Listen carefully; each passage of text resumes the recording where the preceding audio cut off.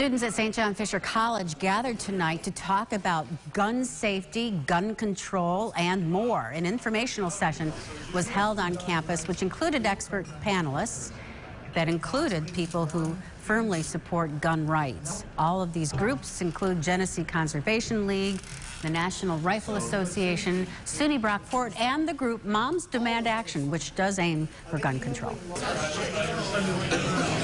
Since we are a small school, we are all very tolerant of each other's different opinions, and we like to learn from the opinions, so I think the students will find this very beneficial. Yeah, I think everybody will come off with something out of it, mainly because we all are trapped in our own little bubbles about our views on certain things, and just being exposed to different views might help us change our views, or at least understand where the other side comes from.